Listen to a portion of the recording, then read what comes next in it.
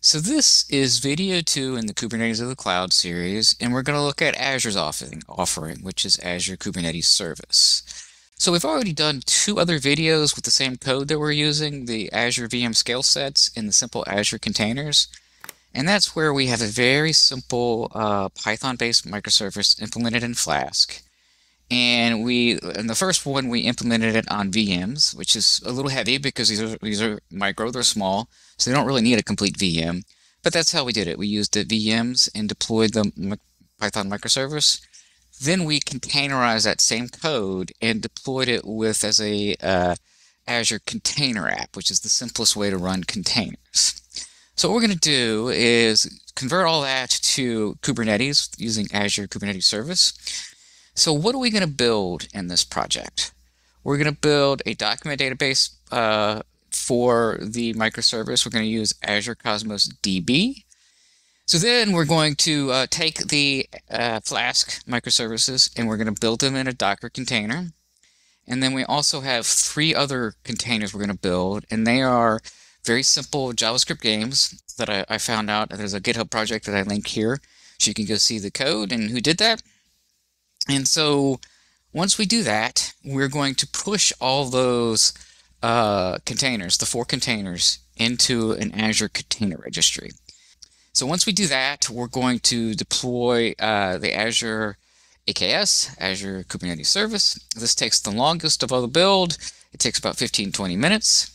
Then once that's done, we're going to hook up kubectl to the cluster that we've created, and we have 2 files we're going to run, games YAML, flask app YAML, and that's going to deploy all our containers within our cluster. And then we have Nginx as a unified Nginx controller, so we have one load balancer, and then there's different paths on the load balancer. Now, the first diagram is the logical Kubernetes view, and this looks remarkably similar across all the cloud platform providers. You've got first one, the control plane with Azure Kubernetes Services. This is the fully managed part you don't see.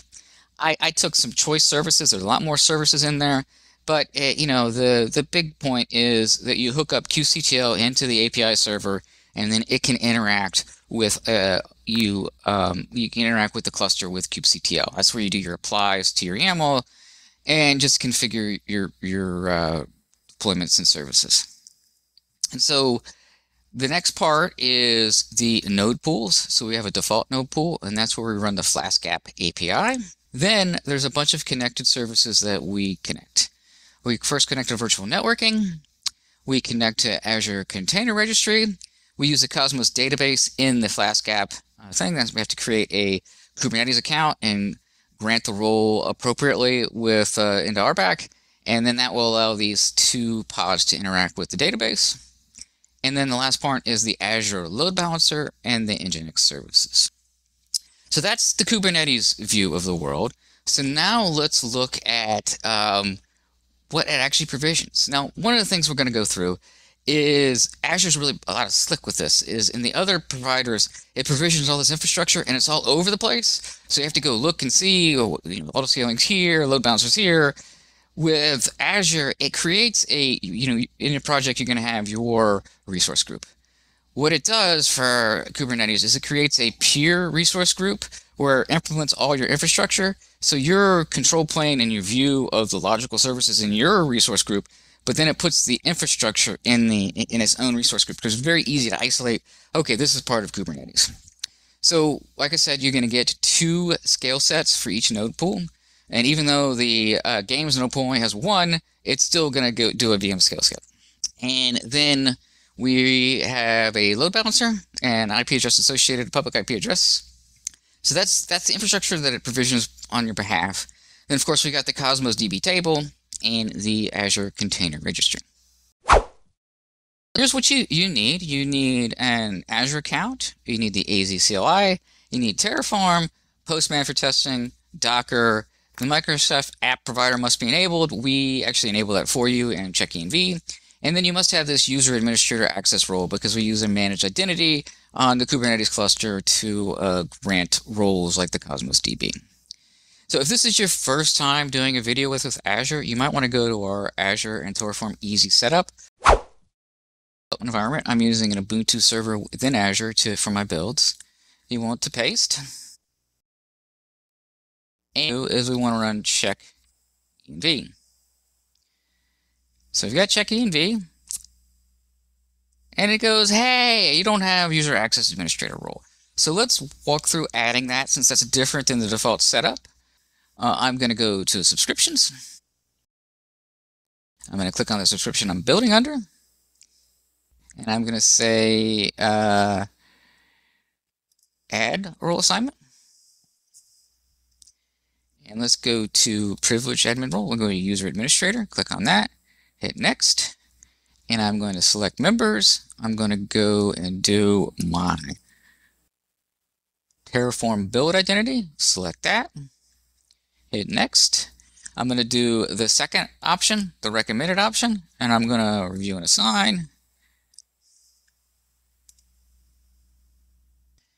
And let's do an apply SH.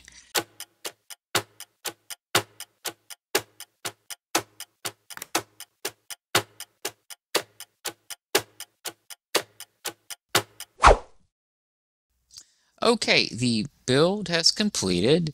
So now what we're going to do is bring up the Azure console, and let's take a look as to what actually got built. So let's go to your web browser. Log onto your console. This is the default page, and I'm going to click on resource group. And the first resource group is going to be the one that we actually created explicitly, the AKS Flask app resource group. And you can see all the infrastructure that we've deployed in this solution, the container registry. We can click on the container registry. We can look at the repositories. You've got the Flask app and games. And the tables are there. Then we've got sort of the big kahuna, the Flask AKS instance. So click on that. I could go in here and it's going to show me the namespaces, and I can go to workloads, and I can say, all right, let's look at all the pods in the games namespace, or all the deployments, or all the pods in the games namespace. So I could go in and change that to default to get the Flask app. You click on it, and you can drill down into the YAML. So this is, quite a bit of UI built on top of kubectl. I usually just use kubectl, so I don't use these a lot. So I'm not sure how many people in the wild use them. What's interesting is I noticed that there's a new thing in there. It's this run command, which is essentially a way to run a run command kubectl directly. So I can go in here and say kubectl get pods, and getting the results. So I could say kubectl get pods -d games. Even with the web interface, you just have a straight up kubectl command line, which I like. So that's pretty much it for the AKS instance. What we have to do is go look at what it provisioned on your behalf. So like if I do a kubectl get nodes default, and that has 1 to 4, and we're going to scale that in a bit, and then we have the game nodes, which is just 1.